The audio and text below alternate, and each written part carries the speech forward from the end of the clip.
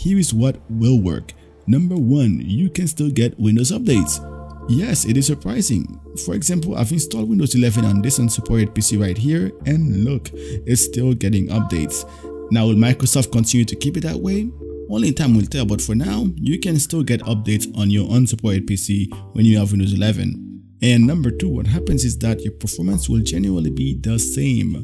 For example, this PC again is not supported for Windows 11, and I did not see any substantial change in performance. And I'm using this PC strictly from an average user's perspective by doing regular web browsing, word processing, and I didn't see major changes.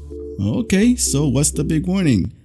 No guarantees. And this is coming straight from Microsoft itself.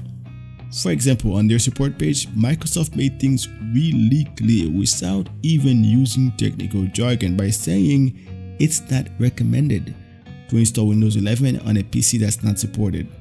And you should be comfortable assuming the risk of running into compatibility issues and that your device might malfunction due to these compatibility or other issues. Okay, so who would be comfortable assuming those risks? Well, let's say for example you have an old spare computer on the side, go ahead, you can try it out.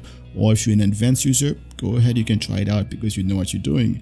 But if your reason is because you're just trying to stay up to date and you don't really know what you're doing, it's not worth it. Windows 10 is supported up until 2025 at least, so you're good to go. And that basically explains it all. If you like this video, hit the like button, subscribe for more. Thanks for watching.